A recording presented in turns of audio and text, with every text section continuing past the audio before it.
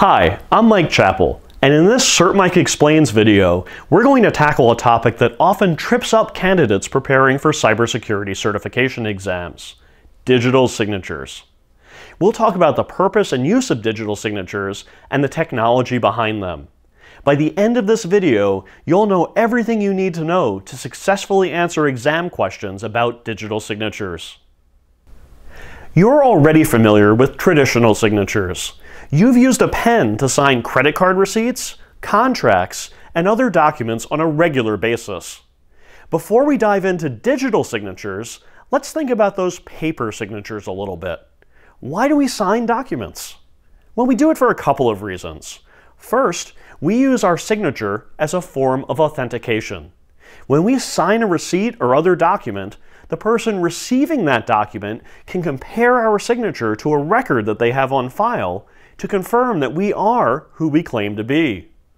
In the world of cybersecurity, we call that authentication, proving our identity to someone else. Second, we sign documents to create a permanent record of our agreement to that document. When we sign a contract or other paper record and give it to someone else, they can then use that document to later prove to a third party that we actually signed the document and agreed to its terms.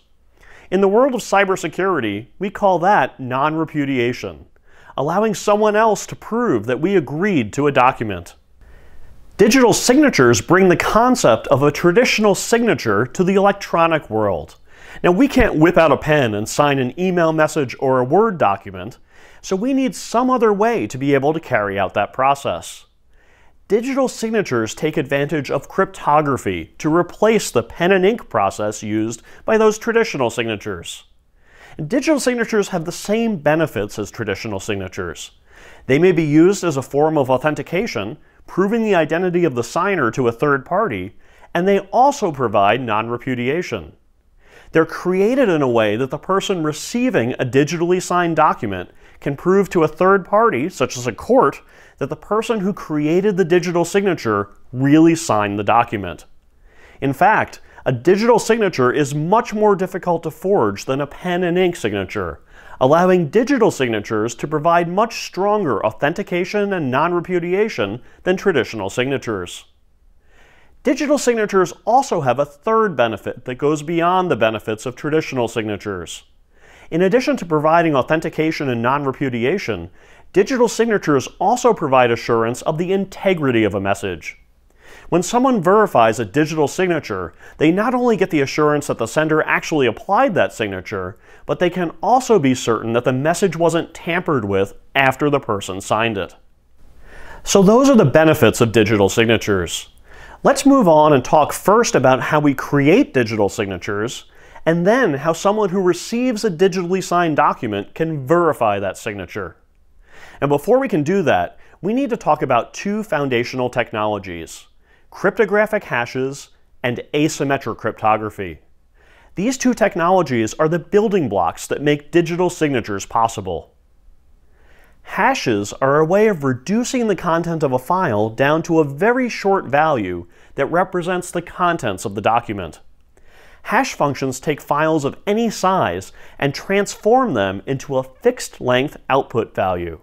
We call that value the message digest. Here's an example of how that works.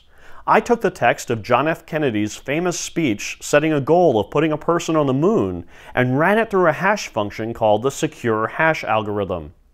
You can see the speech in the top box here, and then below it you can see the hash value generated from the text of the speech. Now I'm going to make a small change to the text of this speech. All I'm going to do is delete one comma. When I do that, I want you to watch the hash value beneath the text and see how it changes. Here we go. That hash value changed completely. This is actually one of the main properties of a hash function. There's no such thing as a near miss. If two documents are even slightly different, the hash values will be completely different. If two documents have the same exact hash value, you know that those documents are identical. But if they have different hash values, you just know that they're different. You don't know how different they actually are. Hash functions are also what we call one-way functions. You can't take a hash value and figure out what text was used to generate that hash value. So that's one of the two important technologies. Hash functions create a digital summary of a message known as the message digest. Let's put that topic aside for a moment and talk about the second important technology, asymmetric encryption. Now, I'm not going to go into the mathematical details of asymmetric encryption in this video. I actually covered that in an earlier CertMike Explains video, and I encourage you to go back and watch that one if you haven't already. I just want to give you a quick reminder of what you'll need to know to understand how digital signatures work.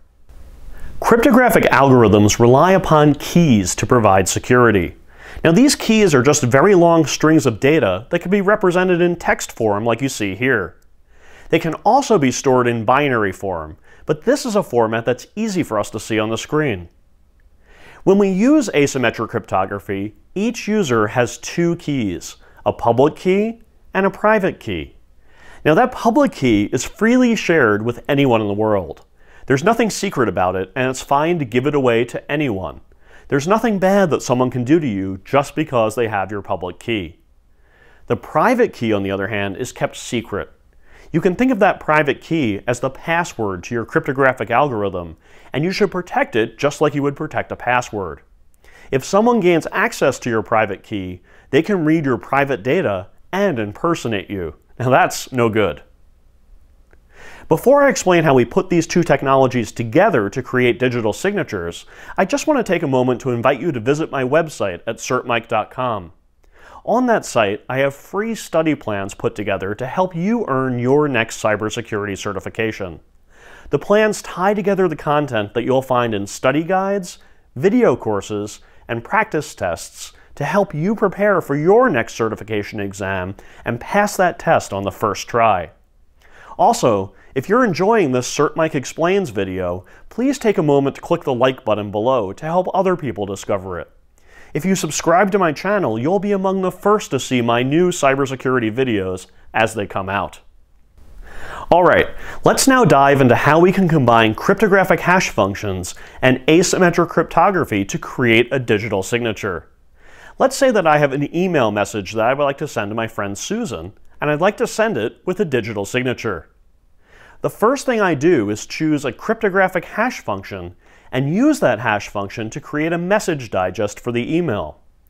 As we discussed earlier, this message digest is a unique value that represents the content of the message in a compact form. Next, I take my private key and use it to encrypt the message digest. That encrypted message digest is the digital signature. I created it with my private key, so I am the only person in the world who could possibly have created that digital signature. I then attach the digital signature to my email message and send it on its way to Susan. Now, when she receives the message, Susan can see the contents of the message and also the digital signature that's attached to it. Susan can verify my digital signature by reversing the process that I followed. She takes the digital signature and decrypts it using my public key. That gives her the message digest that I encrypted. Next, she takes the text of the message and runs it through the same hash function that I used to get her own copy of the message digest. Then she compares the two values. If they match, the digital signature is verified, and Susan can be confident that the message is authentic, meaning that it really came from me, and that it has integrity, meaning that the message Susan received is identical to the message that I sent. If the two hash values don't match, then Susan knows that something went wrong. Now, she can't be sure exactly what went wrong, but she knows not to trust the message. Let's talk about a couple of possibilities of what might have happened.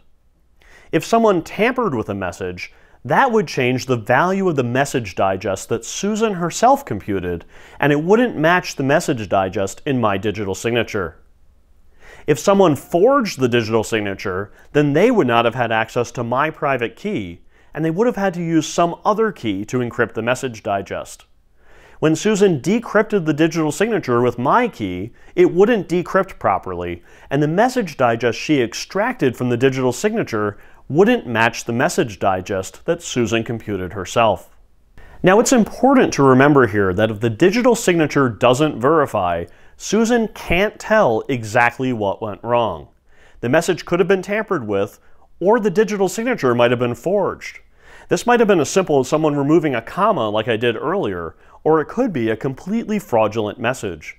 Susan just needs to know not to trust the message if the signature doesn't verify. Susan can also use this digital signature for non-repudiation.